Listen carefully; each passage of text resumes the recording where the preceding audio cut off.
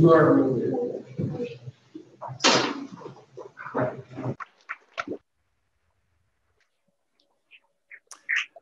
Well, thank you, guys. It's kind of weird to do this virtually, but it's good to be with you. It's been a few years, as Alan mentioned, since I've been to Idaho. I actually went to BYU, so when I went to college, I wasn't too far away.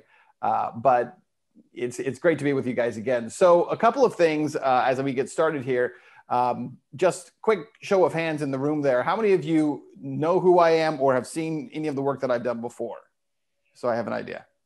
Okay, so some of you have not. Great. This is a good chance for you to find out a little bit about what we're doing, and I'll talk about that. I really want to spend a lot of this conversation, make it into a conversation to talk with you all, take questions, and kind of respond to what's happening, because there's so much going on right now in the world, and certainly in the world of media.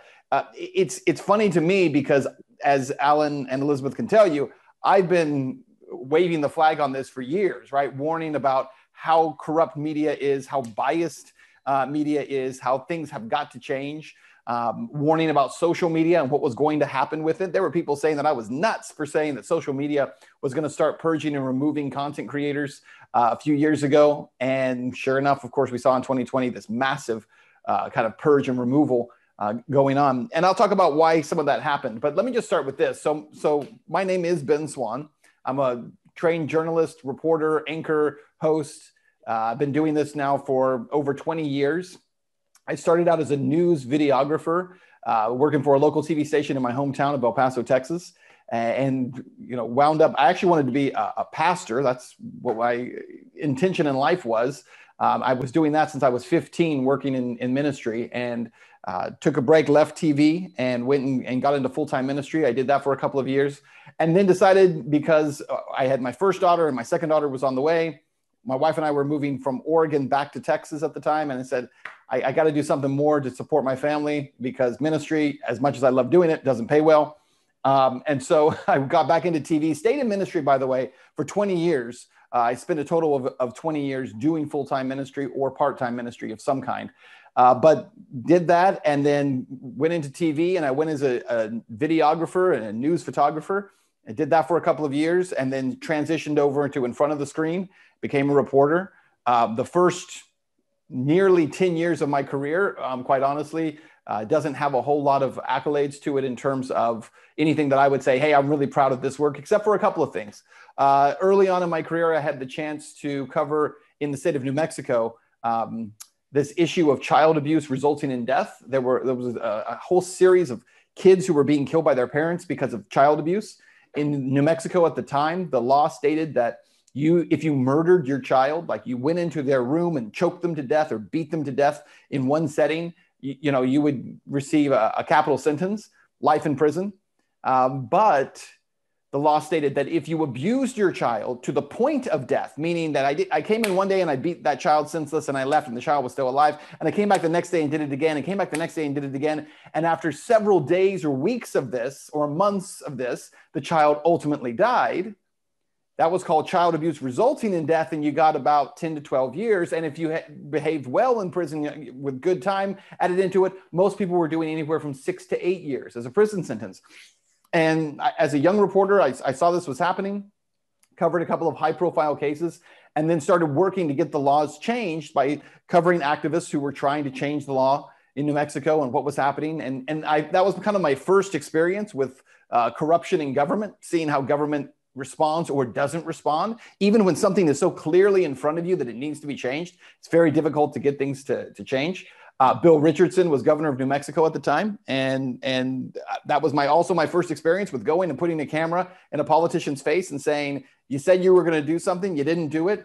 Why haven't you done it? And seeing the results of that being a quick turnaround and the law changed. So there was a lot that I learned from that. But other than that happening, the first almost 10 years of my on-air TV career was pretty lackluster. I won a bunch of awards and Emmy awards and Edward R. Murrow awards because I was a good reporter, but I wasn't necessarily doing anything that bucked the system. I didn't even realize there was a system to buck.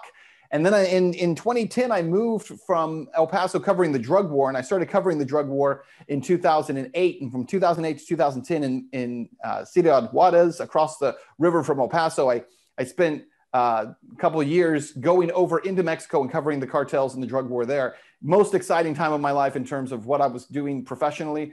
But that was my first experience with realizing how corrupt media was, because as I was covering what was going on in Juarez and the drug war that was taking place there, the networks, I was working for NBC at the time, the networks were coming down and they were kind of covering what was happening, and they were telling a very different story. They were telling the story as if, and I'm sure this won't be shocking to you now, they had this preconceived narrative in mind, a story that they were going to tell, regardless of what was actually happening. And so I started contacting the producers and the reporters who were coming from the network and saying, hey, listen, every day I drive across the river. Every day I'm in there. We're driving across and seeing, decapitated bodies hanging from overpasses. And we're witnessing horrific murders. At the time, Juarez was the most violent city in the world, more so than Baghdad. It was the most deadly city in the world for journalists. And so covering what was going on there and seeing what was happening there, I started letting, these guys know, and they had no interest in it. And so that was kind of shocking to me. And it was kind of my first experience of realizing that in certain places in media, certain levels of media, there was not an interest in seeking truth. There was an interest in telling a story based upon a narrative, and a narrative that fit with what they wanted it to fit with. So I did a couple of years of that. And then my wife got tired of this and said, you're going to get killed. I was almost kidnapped one time. It's a whole story. And she said, we got to leave. And I had an offer to go from the most violent, exciting coverage that I had ever done in my life to the most boring city in the world, Cincinnati, Ohio. So literally we moved from El Paso to Cincinnati. And I went and became the anchor of a Fox station in Cincinnati. And when I say it's the most boring city, listen, nothing against Cincinnati. I love Cincinnati. My family had a great experience there for 5 years, but it was not an exciting place to be. It was like very boring content, and then I had the opportunity to start doing work on political issues, because what I didn't know coming from Texas is that when you move to Ohio, especially at the time in 2010, 2011, 2012, Ohio was the swing state of swing states. And so every single presidential candidate came through Ohio and wanted to be there and be interviewed. And so I got a chance to interview every single person running on the Republican side. I had a chance to interview a sitting president, Barack Obama, at the time. And my opportunity to really confront them with real questions about what's going on in the world was met with a lot of fanfare, got a lot of good press out of it, and I got a lot of bad press out of it. It was very interesting. And most of the bad response I got from it came from my bosses that I was working for at the time in Cincinnati. Did not like the questions I would ask. I had a chance to interview President Obama at the time, and I asked him about his kill list, asked him about Al-Qaeda in Syria, which at the time was considered a crazy idea. He says so in the interview. There's no Al-Qaeda in Syria. Well, absolutely. Now, of course, we know Al-Qaeda was in Syria. The fact that we were funding Al-Qaeda, which at the time seemed blasphemous. How could you ever say that the United States would fund Al-Qaeda? Of course, now we know we were funding Al-Qaeda. We still are funding Al-Qaeda in many places in the world. And so, began to build a huge online following. And so in 2014, I started something called the Truth in Media Project. And my idea was, at the time, I'm going to start this project. In fact, this is about the time that I was in Idaho for the first time. It was around 2014, right? And so I did this thing called Truth in Media Project. And the idea was there is content out there that's not being shared with the public, news stories and information that people aren't getting. And so how do we get that information out to the public? And so what we need to do is create content, create online content. And I saw this world of streaming that was coming along and said, yeah, this is where it needs to be, where networks can't control it. And we can get this content onto cable and we get it onto streaming networks. What I didn't realize at the time was that the world of streaming at the top, the world of social media at the top, was all about to shift and to change. And so from 2014 to 2016, I had tremendous success building online content, putting content on Facebook. We were doing about 150 million video views each year at that time on Facebook. Facebook video was very good for us. And there was a lot of great content. I wound up leaving, not leaving, to continue to do that, but left Cincinnati and moved to Atlanta and became the anchor of a CBS station in Atlanta during that time. And from 2015 until 2018, I was working for CBS in Atlanta. We brought a segment with us called Reality Check, and we covered all these different issues of what was going on in the presidential election, what was going on around the world in terms of Syria. At the time, the Syrian civil war was pretty hot and heavy, and the media was very clearly taken aside. And so I covered that extensively. And then at the end of 2017, going into 2018, I did a report on something called Pizzagate. You've probably heard of it. And my report was essentially this, that there was a guy who walked into Comet Ping Pong Pizza in Washington, D.C. with a rifle. Every news network was covering it. Our station in Atlanta, a CBS station, was covering the fact that this guy went in with a gun to confront and find out about this crazy conspiracy theory. Look at what conspiracy theorists are doing. This came from Macedonian sheep farmers who created this theory that Hillary Clinton eats children in the basement of a pizza parlor. And so I had thousands of people reaching out to me saying, can you look into this story? Can you look at what's actually going on? Because what's being said about it is not true. And so I did. I looked into it and realized that, in fact, that's correct, that the information that was going out about this story was untrue. And that this idea that it came from Macedonian sheep farmers was a lie. It actually came from John Podesta's emails, that the concept was not that Hillary Clinton was eating children. It was that there are people in high levels within her campaign who exhibit the behavior of pedophiles or use pedophile coded language in their emails. By the way, that is true. Now, it doesn't mean you're a pedophile just because you use language that also happens to be used by pedophiles. Those of you who know the phrase, correlation does not equal causation. Correlation does not equal causation. What's fascinating about the Pizzagate story is that it wasn't a bunch of conspiracy theorists who actually started this. It was a bunch of pedophiles who did. It was pedophiles on the 4chan web forum who were the first ones to say, by the way, has anyone noticed that in these WikiLeaks released emails from John Podesta that he's using language that we use, which is pretty fascinating. Anyways, we could talk all day about that. The bottom line is I did a report on it. I think it's still online, by the way. You can see it for yourself. I think it was a very fair report, and it didn't go near as far as we could have gone. But as a result of that, I also had this encounter where, for the first time, I realized the social media censorship was really coming, because this was at the end of 2017 going into 2018. And my bosses came to me and said they were going to fire me for doing this story. I said, you can do that if you want to. I'm going to sue you if you do, because every single news manager in the room literally signed off on this report. They read the scripts ahead of time. They agreed that it was solid. That was a solid story. And so then they turned around and said, okay, we've decided we're not going to fire you. But what we are going to do is we're going to ban you from social media. And I thought that was pretty weird. And so they banned me from social media for a year. And what's fascinating in my mind about that, looking back on it, is for the first time I realized, like, okay, so this guy who you're saying did this thing that's bad, but it's not necessarily bad because you did sign off on it, but you shouldn't have done it in the first place, right? And so they're kind of playing along with this narrative, can still be the face of our station in Atlanta. There are still billboards of me in Atlanta at the time as you're driving down the street saying, this is our anchor, right? Still the guy you're promoting, but he can't be on social media. Why? It was a very weird concept. And what I began to realize over the course of that year was there is something coming. There is something on its way where there is a recognition that I could spend every single night on the 8th largest TV market in the country. Every night I can be anchoring news there. But if they can take away social media where people are truly influenced, that's what their concern is. And so for a year I was off of social media. And then I had an opportunity through cryptocurrency called Dash to come back and to bring back my reporting. So went back to my bosses, said, hey, I'm under contract, and part of my contract says I have the right to do this. I'm going to exercise that clause in my contract, and I'm going to continue to put stuff on social media. And they said, okay, we need to talk about it. Go home. We'll talk about it tomorrow. And then when I went home, they called me from home and said, you're fired. Okay, fine.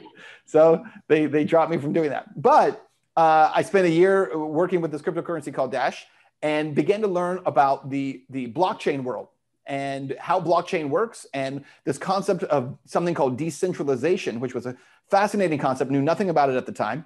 And I spent a year understanding it with them, and then began to work independently and create a lot of content. and saw what was coming in terms of this big purge that was on its way. And so I began to think about 2.5 years ago now, how do we build a platform, a place for content creators, because the purge is coming, that will be protected from big tech. And so I had these kind of initial thoughts, and I started working with the team, and we started kind of drafting what this would look like and how to create something that would be kind of bulletproof. And we spent 2.5 years doing that.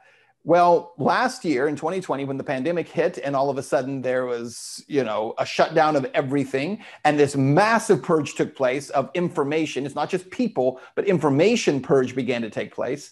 We said, hey, we've had this plan in mind, and we can't just sit around and think about this anymore. Now we've got to build it. So we ran a WeFunder campaign, and we raised about $500,000 through WeFunder, and we've started building it. And I would say that, that's taken a few months to work with the developers who were developing the site and building it out. And then this September, mid to late September of this year, we'll actually be launching this platform. And what's really interesting about it is the first ever platform that will combine top content creators. It will be built entirely on the blockchain, meaning we have no centralized servers. Nobody can take our servers down like they did to Parler when GoDaddy took down the Parler servers, when Amazon pressured hosting companies to stop hosting Parler, or when Google and Apple removed them from their Play Store. All those little tricks, all those little steps that big tech has taken to be able to completely dominate and control the media space, they won't be able to use on us. We're building web native apps that will never live on the app stores. Therefore, we're not subject to what the app store is trying to do. We have our DNS is protected. It's built on the blockchain so that you can't cut off access to our DNS. A lot of technical speak here, but suffice to say, we are building an uncensorable blockchain-based platform that will launch later this year. And we're bringing on some big name content creators who we're already signing agreements with, who are going to join our platform. I'm excited to do it. When it comes out, we'll send you guys information, and hopefully Alan and Elizabeth can share it with everyone so you guys can get on board with it. But the reason this is so important, I don't even need to make the case. We can talk about it. But look, everything that's been going on this year is absolutely insane. And a year ago, I did a couple of reports that were being censored. I talked about masks and the fact that masks don't work in preventing the spread of COVID, right? That's not my opinion. That's absolutely proven by a decade's worth of scientific studies. Of course, I'm told that I'm a liar. YouTube takes my content and removes it. Facebook removes my content. They're all taking it down and saying, you can't talk about this stuff here because it's misinformation. They've got these fact checkers who are now fact checking everyone. You go to the source of what the fact checker is getting their information from, and it's some garbage, letter that's written or some article that they're using as a fact check. Like a fact checker never uses an article for a fact check. You go back to source documentation. And so we've watched all this happen. You guys know. You know what's happening right now. Hydroxychloroquine is in the news right now, right? Because for a year, we were told that because Trump said hydroxychloroquine would work, that clearly it was dangerous, and it was incredibly dangerous for the public to use this, and people could die if they took it. And now we know that it actually increases survival rates by 200%. If someone gets COVID. And now the latest thing that we're facing, well, and of course we have the lab leak. We don't even need to spend a whole lot of time on that, right? I've been talking for over a year, proving that the US was funding gain of function research. It isn't even hard to prove. I've got so much documentation that I've put online and made reports about that clearly this was happening. It wasn't hidden at all. And yet Fauci keeps getting up in line in front of Congress with no punishment saying it's not true. Now we know it's true. And now the latest scandal that has come out, of course, is the CDC is holding an emergency meeting next week because according to Israeli doctors and Israeli scientists, there are 800 young men who have heart inflammatory conditions as a result of getting the vaccine. Exactly what we thought was the case, right? Why do you not mandate, and why is it illegal according to the Nuremberg trials? Why is it illegal according to international law to force people to take an experimental medication or an experimental vaccine? Because you're testing on them.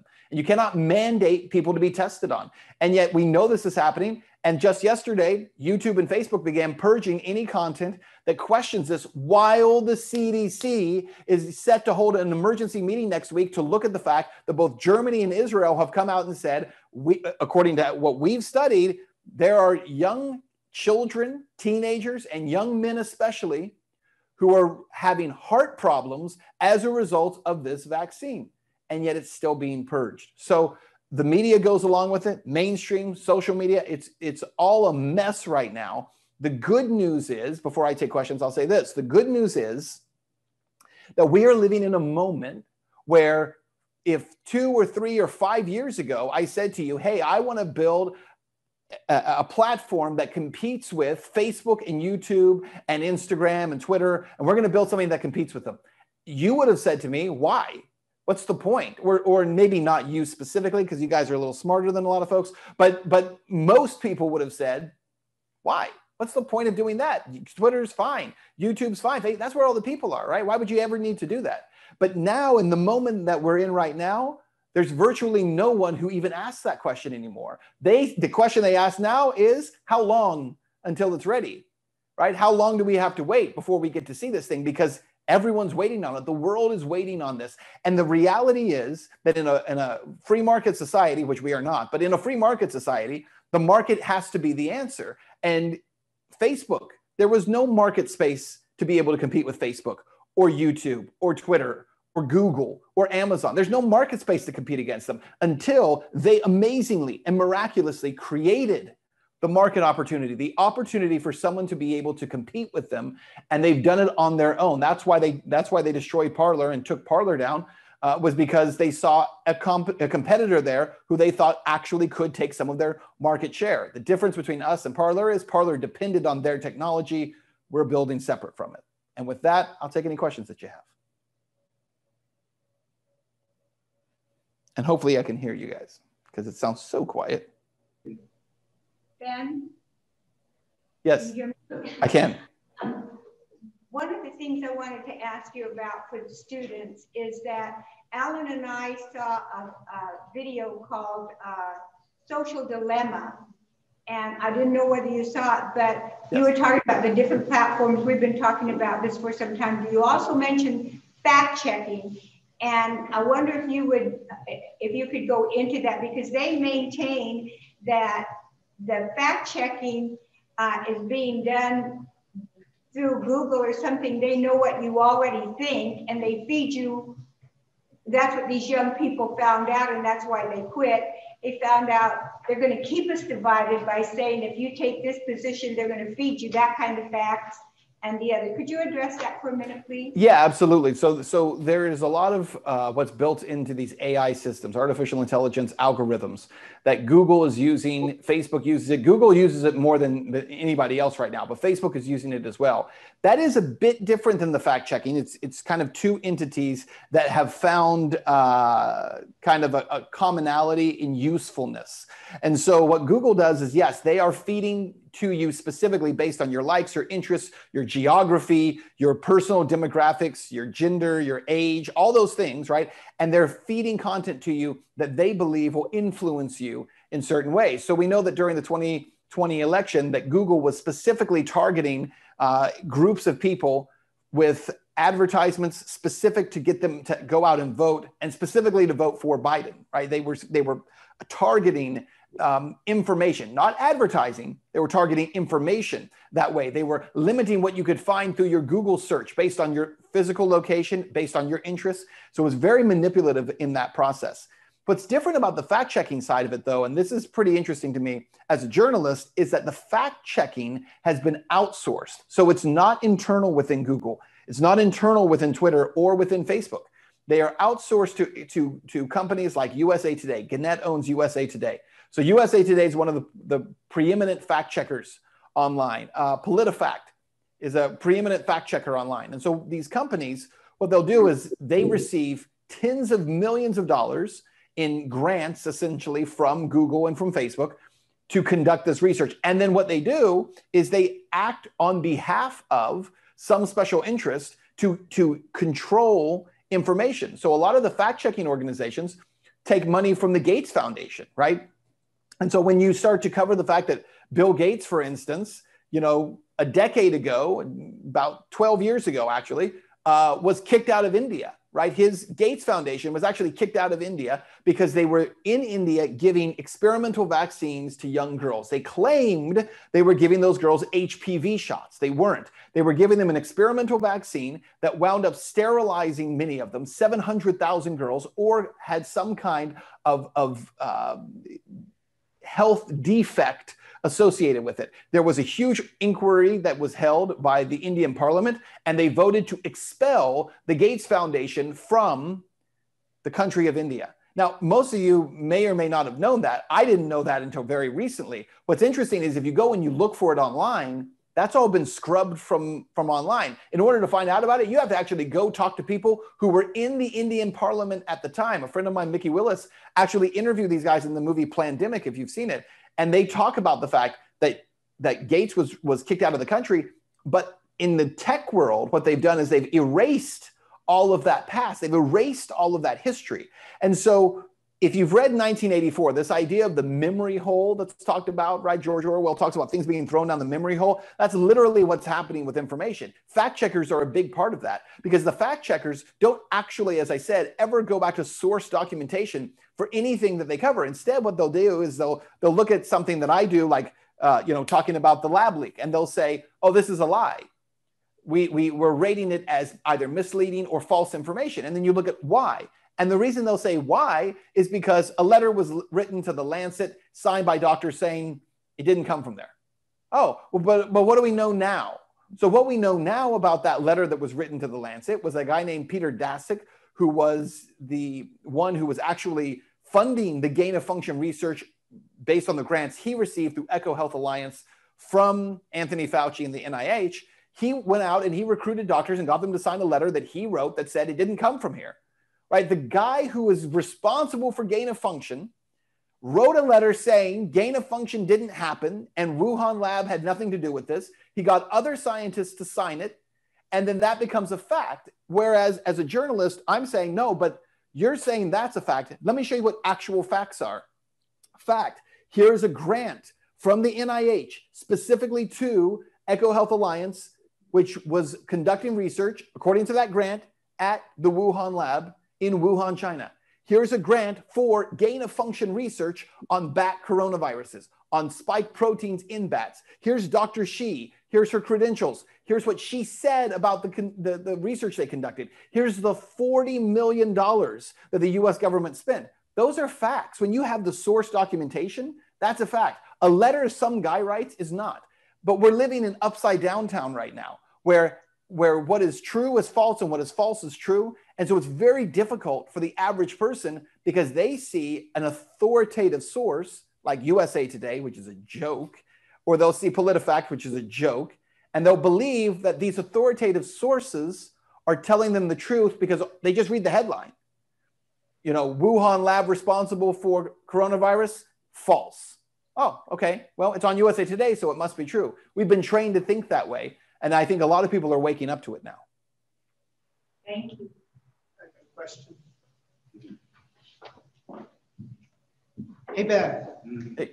You hear me okay? Yes.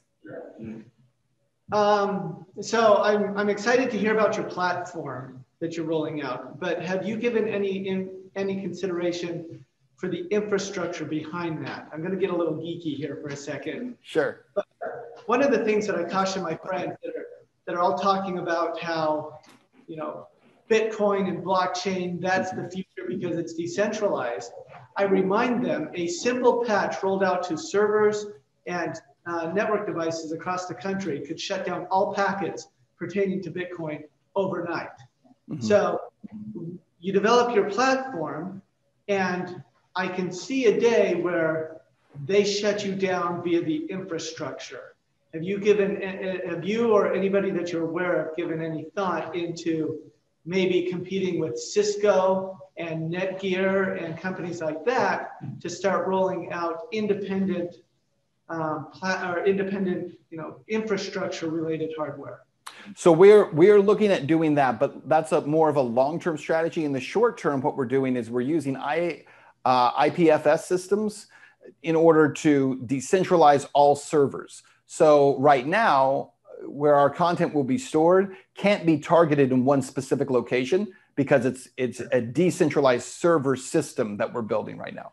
So long term, that may be a strategy, but in the short term, we're keeping it as decentralized as possible so that content is being stored in fractions really across the globe. If that answers you. You left, so I don't know if it answered you. Yes. Thank you. Okay, there you go. Go. Do any of the students remember the three things we always talk about? What? Ideas have, words have, and questions and everything. So surely you've got some kind of questions for Mr. Swann. Anything that you're curious about, please come on up and ask them in line. I have a question.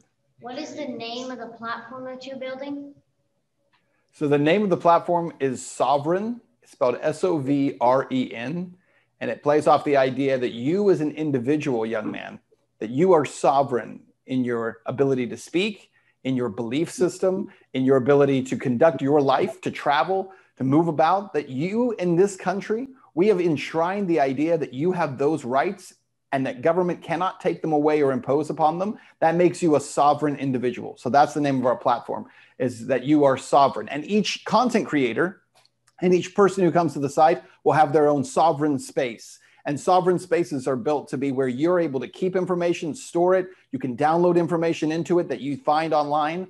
You can post your own pictures and memes and images, and it belongs to you. We do not keep it like Facebook does. We don't consider it our property. It belongs to you because it's your own sovereign space. Okay. What was your name, young man? Travis. Travis, nice to meet you. Nice to meet you too. Give your name. Hi, I'm Eliza, and I was wondering what we can do as a youth and as more common people to share what we believe, in a safe and respectful manner. Well, I think the first thing that you guys can do, very nice to meet you, by the way, Eliza. The first thing I would say is that you need to stop believing when somebody tells you, media tells you, a headline tells you, a social media post tells you, a meme tells you that something is true. You've got to stop assuming things are true because you need to stop seeing, newspapers, online newspapers, TV broadcasts, local news. You need to stop seeing all of that as authoritative. And what you as young people need to do is begin to reject the idea that anyone is an authoritative voice and that everyone has equal ground. So your neighbor who tells you something, your parent who tells you something, or the local newscaster who tells you it, or the CEO of a tech company who tells you it, right? Nothing is true unless you can show me why it's true. And I think we need to have something called critical thinking come back into our society. And as young people, my hope is, so my kids are, how old are you? I'm 15. 15, okay. So you're the same age as one of my sons. I have a son who's 17, I have a daughter who's 20, a daughter who's 21, and a son who's 13, right? So right about you guys' ages. And what I hope for their generation is that they become a generation of critical thinkers. And that's what they do. They criticize every bit of information. Where is it coming from? Show me where it came from. And if you can't, then I don't listen to you, right? And so we used to have a concept of trusted authority built into our society. You could turn on the news. Now, this is before my time, but there was a guy named Walter Cronkite, right? I never really saw him. I'm too young for that. But some of you might know who Walter Cronkite is. And he was the guy that when you turned on the news at nighttime, people trusted him because he sat behind an anchor desk and he told you the truth. That was the idea.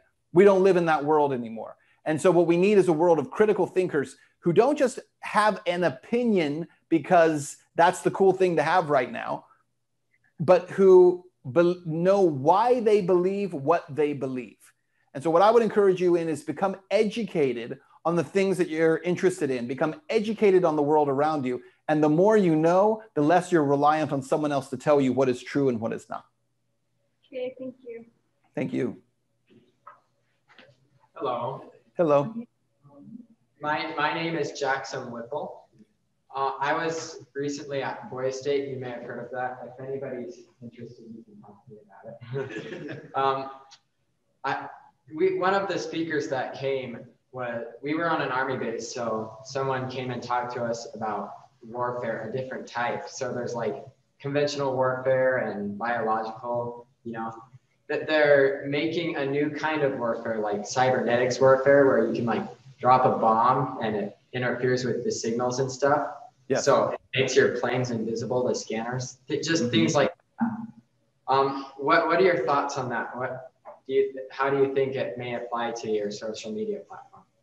Well, I think it's definitely on its way, right? The idea that in the future, pretty much all warfare will become cyber warfare. In fact, I think part of what we need to do as a society, this is separate from media, as a society, is we need to become less reliant on AI systems, artificial intelligence. I know the world wants to go that way and tech companies want to go that way. We actually need to be going the opposite direction, right? Saying we have too much reliance on it. And a great example of that is the whole Colonial pipeline shutdown, which, by the way, is kind of garbage because Colonial shut down their own pipeline, hackers did not. But in theory, hackers could have done it. In theory, they didn't. But in terms of our platform and how it affects us, look, we believe that a huge part of what we will spend our time each day doing is fighting off cyber attacks against what we're doing, and the attempt to navigate and control and dominate language on our platform. And really to co-opt our platform in a lot of ways. So we believe that that will be the case. In our case, what we're really working to do is build it beyond ourselves. Part of our goal is to actually launch our platform as a centralized leadership, decentralized technology platform that eventually will become a decentralized governance and decentralized technology. Decentralized governance means there won't be a CEO running the company. In the future, right now I'm the CEO, I won't be. In the future, there will be nobody in charge of it, it will just belong to the people. That is the goal here. And to create the first ever DAO, decentralized autonomous organization, first ever DAO republic, where people will, instead of fact checkers and moderators, will actually elect representatives who will have the ability to protect the site from having harmful content. When I say harmful, I'm talking about things like child pornography or murder videos, terrible things that we do not believe should be on the platform. But that will also have a constitution that protects content creators so that those moderators or representatives cannot remove content that has the right to be there. So we're actually trying to model the US system of governance the way it was originally designed by our founders to create a social platform that becomes a global platform and is no longer controlled by any one person or entity. So I'm sure we'll have a lot of attacks for that, but that's where we're headed with it. We're going to do something nobody else has ever done before. Hopefully it'll work, but we'll find out. Thank you. Nice to meet you. Hello, my name is Zach. I am 18 years old and I have a question for you. All right. I have I've encountered several other social media platforms. You mentioned Parler, yep. Gab, Rumble. There's a few other alternatives like PeerTube and whatnot that I've heard of. Yes. And from what I've heard and seen, they all have there's a fairly small amount of people who are actually know about that sort of stuff, and even fewer who actually try that sort of stuff. That's right. So from what I've heard and seen, you're already working with a very diminished audience that you can appeal to. So how do you plan on setting yourself apart from the rest of the competition and or expanding your people that you can be? That's a really great question. So a couple of things. One is that you're right. There are already a limited number of people and it's a fractured space. One thing that makes us very different than these other sites like Parler and Rumble, I think Frank's Speech is another one. Dave Rubin's doing something called Locals. There are a lot of them out there. The problem is all of them have centralized technology, so they can all be taken down at any time. So that's one thing that makes us a little bit different. But also, because of how we're setting up a governance system, wherein we're allowing for this DAO that eventually takes control and that each content creator is protected by a constitution, we have been working with some big name content creators who have huge followings in other places. And we're organizing for all of them to come over kind of simultaneously and do an exit from those other social media platforms. And so a lot of just, if we're talking about from the business standpoint, what makes you different, what makes it work? What makes it work is bringing the right people. If the right content creators come over and have large audiences, their audiences follow them to those locations. The other thing that creates the opportunity is that when you combine those content creators with a really terrific UX UI, do you know that term? User experience, user interface. You know, blockchain developers and engineers are super smart people. I mean, freaky smart people. But they're not necessarily into content design, right? They don't really understand the design part. It's like two worlds, two parts of the brain working. And so we have an amazing team of designers who are actually designing the site. A lot of it has to do with how easy is the site to use, how intuitive is that site. So we're accomplishing both of those things. Well, as I said, bringing in the right content creators, that'll make a huge difference. Good question, though. Smart stuff. What sort of content creators will you be bringing over? So I don't want to say on this video because we're being recorded, but you'll be seeing their names popping up very soon, very soon. Okay. Yep. Are there any other questions? Ben, we'd really like to thank you for joining us. We're going to be talking this afternoon to a local radio Christian station about a cyber attack that was on them last fall. Wow. He was actually sitting at his desk when he looked up at his computer and saw the cursor moving and pulling files out of his folders. Wow. And so that happened here in Idaho, and we will be talking about alternatives. So we would like to keep in touch with you about what you're doing. It's very exciting, and we really thank God for you and appreciate all that you've done and all that you're doing. Thank you, guys. Appreciate it. Thank you.